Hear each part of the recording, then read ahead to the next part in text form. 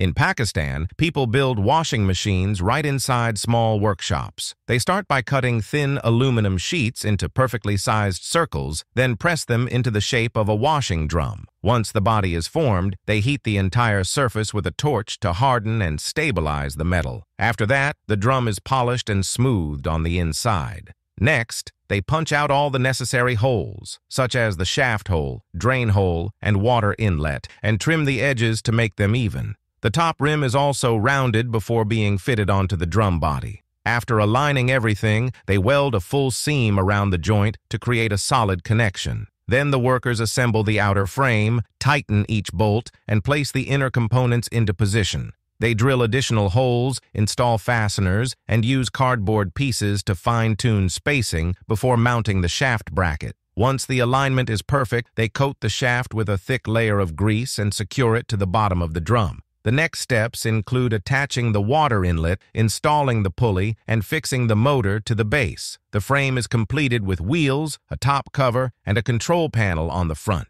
Finally, they assemble the remaining parts.